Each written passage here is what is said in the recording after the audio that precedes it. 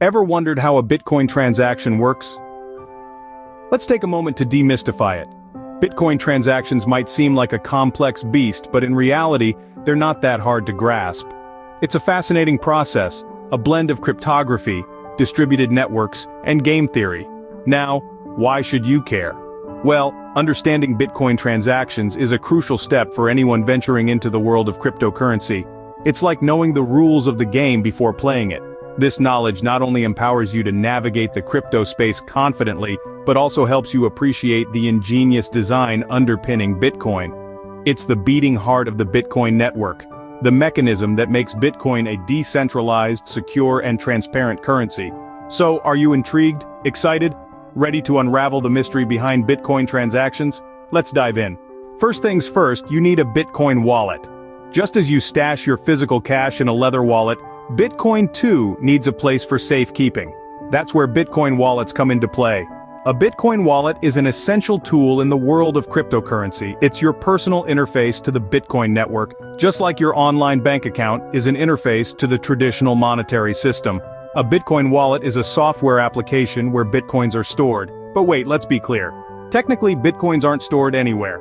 What's actually stored are secure digital keys used to access your public Bitcoin addresses and sign transactions. This brings us to the concept of public and private keys. Picture a mailbox. Anyone can drop a letter into the slot, but only you, with your unique key, can access the letters inside. The mailbox is your public key, available to everyone for transactions. Anyone can send Bitcoin to this public address. The key to open the mailbox, however, is your private key, which must be kept secret.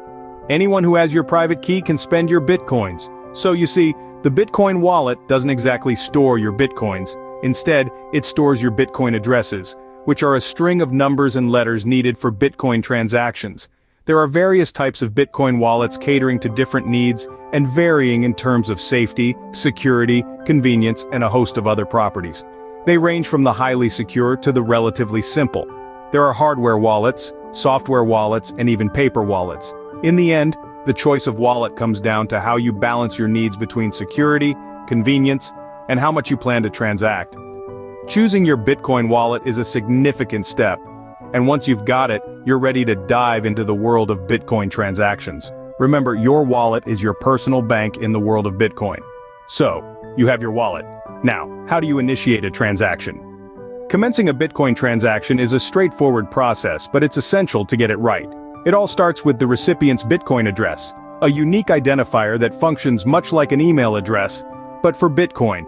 This address is a long string of alphanumeric characters, and it's crucial to ensure it's entered correctly.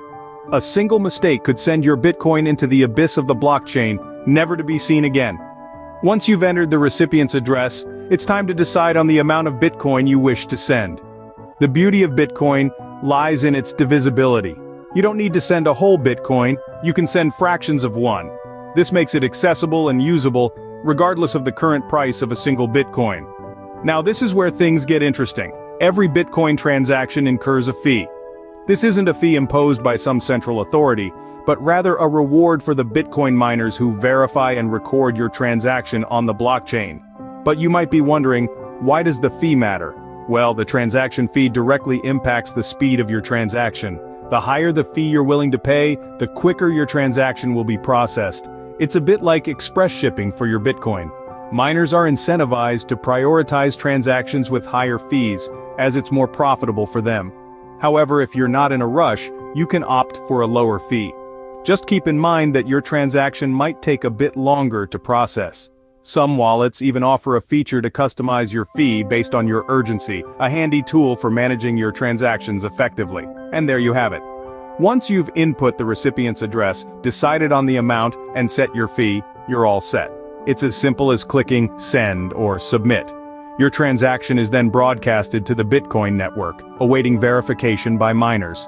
Once you've set everything up, you're ready to send your Bitcoin into the digital realm. But wait, how does the system know your transaction is legitimate? You might be wondering. Well, that's where Bitcoin miners come in. These are the custodians of the Bitcoin network, whose primary role is to validate transactions and maintain the integrity of the blockchain. Here's how it works. When you initiate a Bitcoin transaction, it doesn't get processed right away. Instead, it enters a pool of unconfirmed transactions.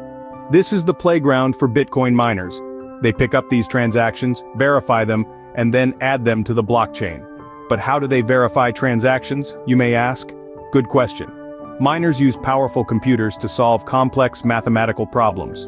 These problems are actually cryptographic puzzles derived from transactions.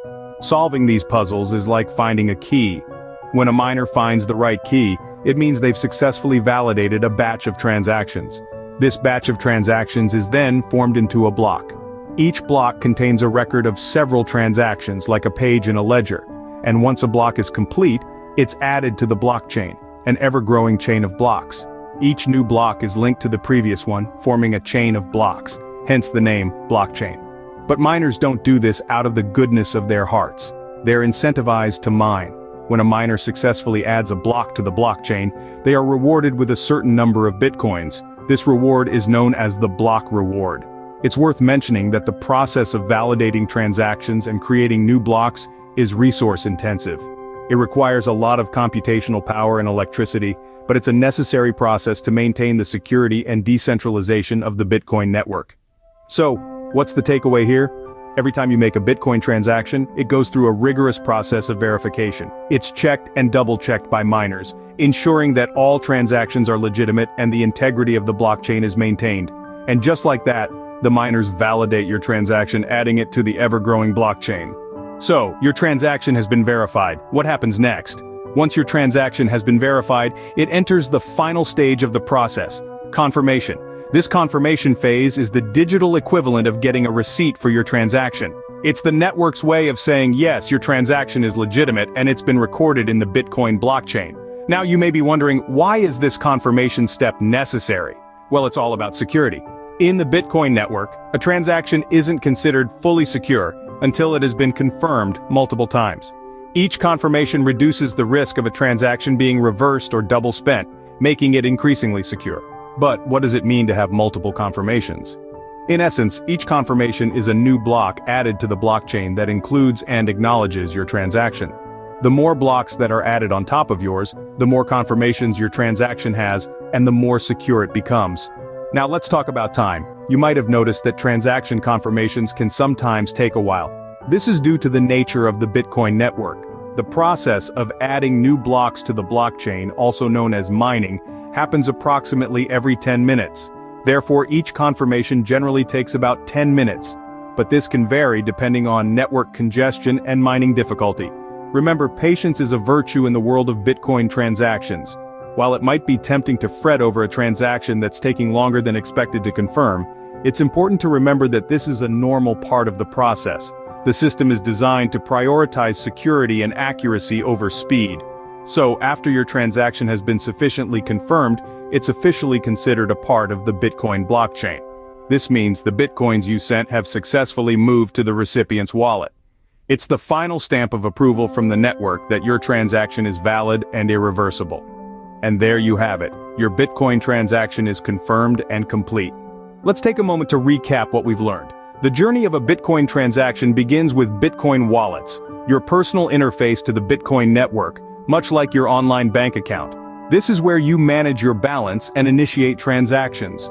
Initiating a Bitcoin transaction is a straightforward process. Simply enter the recipient's address, specify the amount you'd like to send, and hit send. But that's just the beginning. The transaction then enters the verification stage, where miners compete to solve complex mathematical problems. Once they verify the transaction, it's included in a block and added to the Bitcoin blockchain. Finally, we reach the confirmation phase. This is when the transaction becomes part of the blockchain and is irreversible. And that, my friends, is how a Bitcoin transaction works. Until next time, keep exploring the fascinating world of cryptocurrency.